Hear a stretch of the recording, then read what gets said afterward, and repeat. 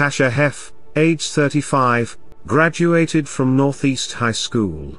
Haef lived with her 6-year-old son, Carvel Stevens, in their home at 7312 Indiana Avenue in Kansas City, Missouri. 2 other children live in the home but will remain unnamed due to privacy reasons. Prince Carvel Stevens loved the outdoors and going to the park. He absolutely adored playing in the snow. Haef struggled for many years with drug addiction and depression. On Tuesday, February 15, Haef called 911 claiming that the devil was trying to attack her. Police were immediately dispatched to the residence to do a welfare check. When police approached the home, they found blood on the front steps, and a woman singing inside the house. There was blood and hair on the front door. When police knocked on the door, Haef refused to answer, and she began singing even louder. One officer peered through a window and noticed what appeared to be the severed head of a young child near the front door entrance. Since it was reported that there may be other children inside the home, police forced entry and discovered a disturbing scene. Haef was covered in blood, and further into the home, near the entrance of the kitchen, they located the headless body of a young male child. Haef had apparent cuts and scratches on both hands, and a puncture wound on her right thigh. Haef was immediately arrested, and officers called in the Kansas City, Missouri crime scene unit to take over. Haef was transported to police headquarters. She was offered food and water, and allowed access to the restroom. She was advised of her Miranda rights, which she affirmed and waived her rights, and agreed to speak with officers about the crime. Once the crime scene unit took over and began combing the crime scene, they discovered a screwdriver, a knife, and a knife handle, all covered in blood and tissue. Another bloody knife was found in the basement. Near the bloody knife in the basement was the decapitated body of a dog. It was later determined that Haef's other 2 children were with an aunt and unharmed. Jackson County Prosecutor Jean Peters Baker told reporters, "It's difficult to imagine the grief for this boy's family, the child's classmates, his friends, neighbors and the first responders who went to this crime scene." She continued, "It takes our breath away. My office, as it always has, pledges to do everything in its power to bring justice in this young boy's murder." She went on to say, "This child's death is a call for something more. Our community must heed the call.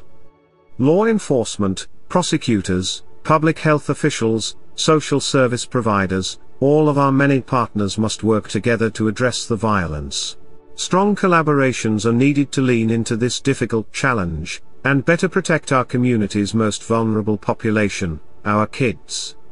Let's also focus, Kansas City, on the violence among us. It's a challenge we can no longer ignore.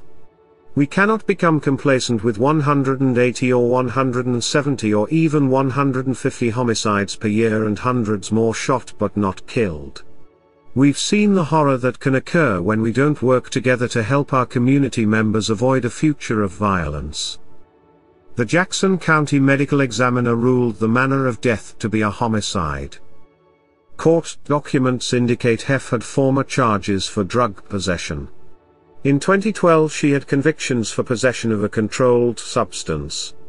In April of 2017 Haef was stopped after leaving a bar due to reckless driving. She denied having any alcohol, but showed signs of impairment.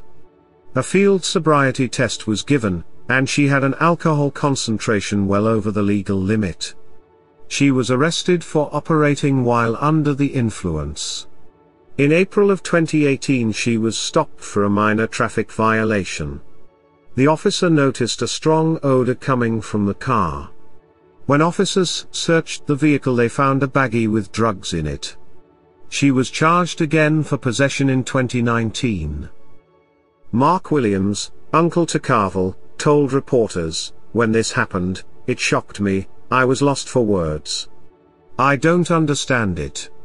I've never met a lot of kids but his personality was so warm." Williams lives in East St. Louis, and says he would have taken the child if Haef would have just asked for help. He continued saying, I wish I could have done more. I wish I could have saved you. I just wish she would have picked up that phone, and called and asked for help. I would have enjoyed having him with no hesitation, because he was a loving child, adorable. It's unbelievable, unreal, it feels like a dream. A horrible dream that we need to wake up from, but this is reality, it really happened. Carvel's father is still in prison, and was told of his child's death through the Department of Corrections. When police interviewed Haef, she admitted to killing her son in the bathtub, then decapitating him. She also admitted he was her biological son. She denied having any type of mental illness. Tasha Haef is being held at the Jackson County Detention Center without bond. She is being charged with first-degree murder and armed criminal action. She was ordered to undergo a mental health evaluation, and appointed a public defender. The mental evaluation was submitted before the court on May 25 in 2022. Upon the evaluation, Judge Sarah Castle found that Haef lacks the mental fitness to stand trial. She ordered that Haef be placed in the custody of the Missouri Department of Mental Health for treatment. She ordered Haef to be re-evaluated in 6 months to determine if she is fit to stand trial. I don't know what happened in this situation, but this is an opportunity to remind people that, yes, if people need help even if they aren't asking for it, it can't hurt to please reach out and try to get people help, or at least try to reach out to someone to intervene, said KCPD Captain Leslie Foreman. Funeral services for Prince Carvel Stevens was held at St. Matthew Baptist Church in East St. Louis, Illinois on Saturday, March 5 in 2022.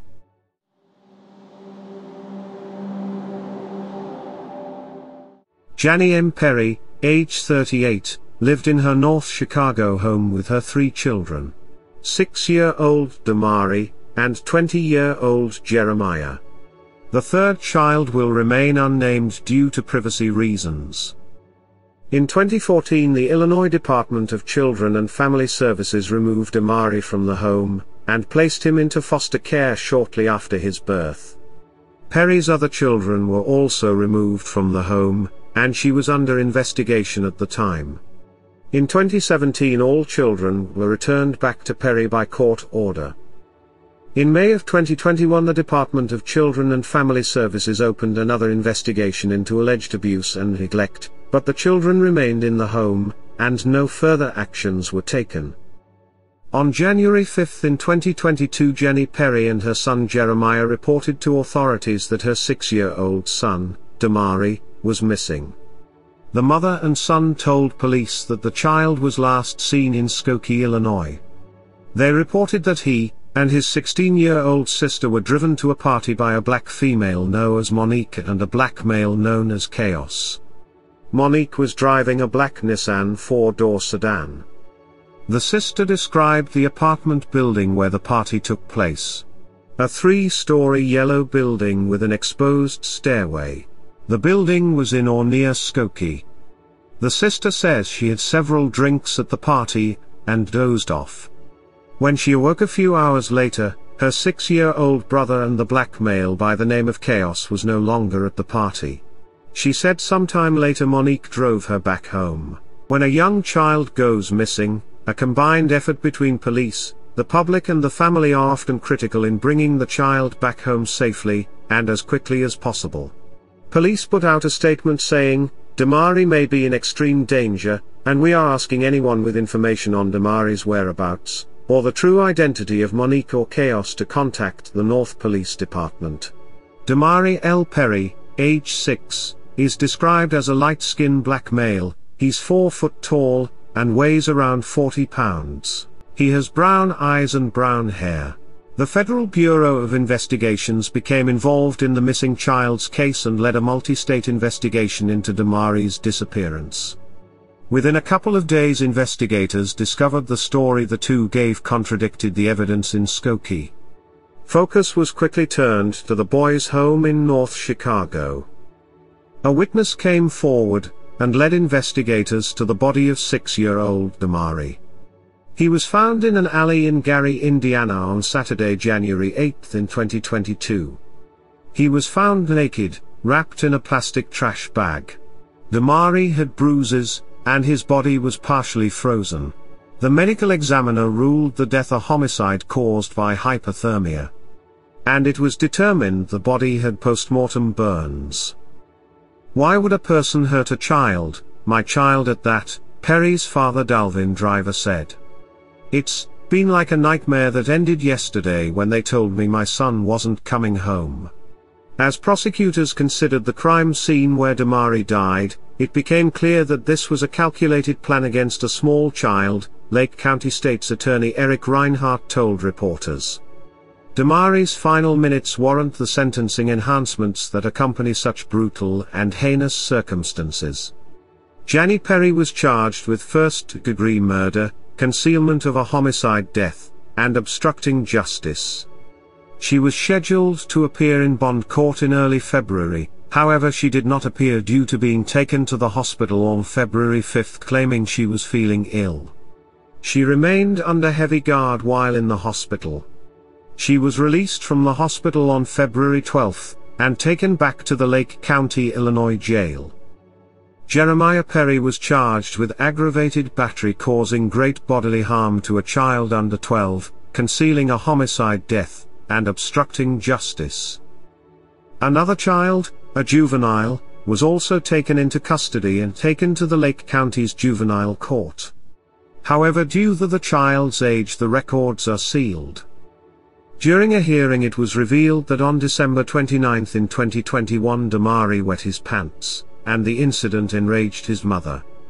He was beat, then put into a tub of cold water for an extended period of time. At some point Damari vomited, and became unresponsive. He eventually died from hypothermia, and nobody sought medical treatment for the child. His 20-year-old brother drove his body to Skokie where his body was later found. It also came out that after the family discovered the child was dead, they discussed different ways to dispose of his body, and ended up agreeing on taking him to Gary, Indiana where his body was later found by investigators. Prosecutors told the court how the child died on December 29 but his family did not report him missing until almost a week later. Jannie Perry's bond was set to $5 million. She would need to post $500,000 to be released. Jeremiah Perry was held in jail on a $3 million bond. Jeremiah was already on probation for unrelated charges. A grand jury found the case to be exceptionally brutal and heinous, and allowed the prosecutors to seek life sentences in the crime. A trial date has not been set yet. A GoFundMe campaign was created by Damari's father. All proceeds will help cover the child's burial costs. Tasha Haef abused drugs and had a history of depression.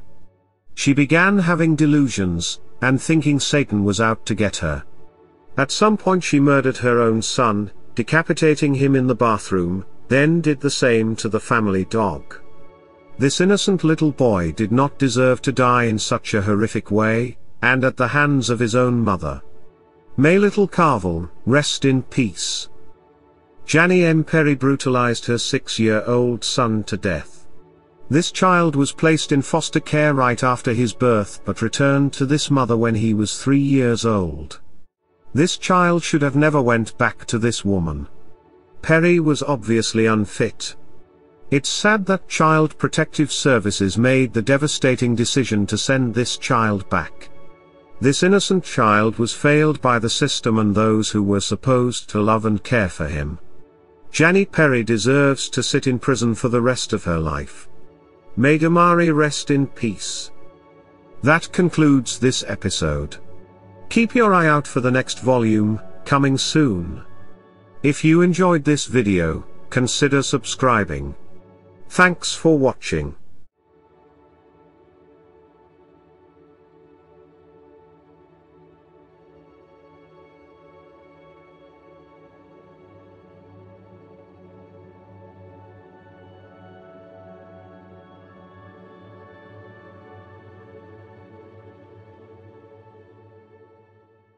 Want to help support the channel you love, and get something in return?